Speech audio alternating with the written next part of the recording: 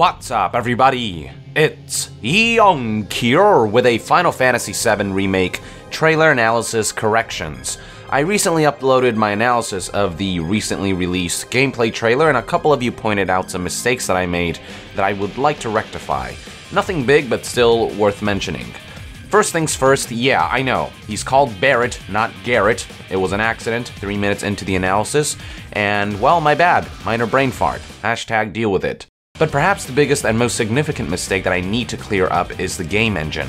During my analysis, I compared Final Fantasy VII's visuals to those of Final Fantasy Versus 13, now known as 15, noting a ton of similarities. This made me assume that the two games were using the same game engine, but that is in fact not the case. Whereas Final Fantasy XV uses Square Enix's in-house Luminous engine, it's been announced recently that Final Fantasy VII Remake uses Unreal Engine 4.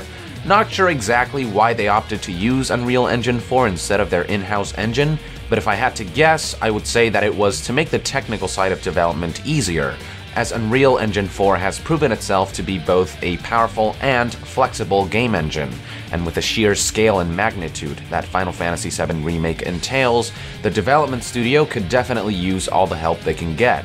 Not to say that there's anything wrong with the Luminous engine, but considering how long Final Fantasy XV's development has taken, maybe they're still working out all the kinks of the engine. Who knows? Now, just because they don't use the same game engine doesn't mean that Final Fantasy VII Remake didn't borrow from Versus 13.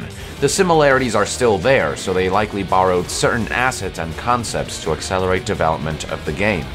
Moving on, I want to talk about Barrett's voice. I said in my analysis that I'm not sure if his voice in the remake was the same one from Advent Children's, who was played by Bo Billingsley, as the two voices do sound somewhat different. What up, boo? It's Barrett. I am the man. Oil Cloud. I just found the biggest damn oil field you ever seen. Surveying's done, so I should be able to get out there and see Marlene soon. You let her know, all right, Spikey? We're paying you more than a few gil.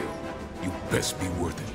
But many of you noted that the voice actor is likely the same, likening Barrett's voice in the remake to that of Jet Black's from Cowboy Bebop, who was also played by Bo Billingsley. So it looks like there's a high probability that Bo will be reprising his role, albeit with a deeper and rougher voice than his previous interpretation of the character. Nothing has been confirmed yet, mind you, but fans of Bo's work seem to be pretty sure that it's his voice they heard. I also want to talk about Wedge's voice. In the analysis, I said that it was pretty awful and that I hope they change it in the final game. You're doing this for the planet, same as us. Some of you agreed, while others said that it was exactly how they imagined Wedge's voice to be. To that I say to each his own, but for me, the voice sounds too cartoony, forced, and fake. There's nothing wrong with someone having an annoying voice per se, as long as it fits the character, but I still think it's gotta sound natural, and Wedge's voice is anything but to my ears, but again, it's all a matter of personal preference. Last but not least, I'd like to talk about this scene in which Cloud starts getting weird flashes as he is surrounded by Shinra soldiers. As I mentioned in the analysis, this actually didn't happen in the original game, but I theorized that this might have something to do with the inner voice that Cloud hears throughout Final Fantasy VII's story that tries to remind him of his true memories and self. One interesting theory shared by YouTube user Whirlwind Spiral was that the flashes Cloud is experiencing here might have to do with the fact that his old friend Zack died under similar circumstances, surrounded and overwhelmed by Shinra soldiers. Perhaps being surrounded himself, Cloud was reminded of that traumatizing incident that he suppressed deep in his memories, triggering the flashes. I think that's very plausible. So there you have it, folks, all the corrections and clarifications for my latest gameplay trailer analysis for Final Fantasy VII Remake. Thank you for tuning in.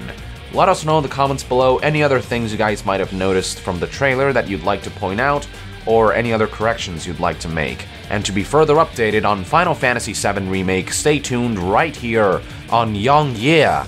I'll see you guys next time. Young out!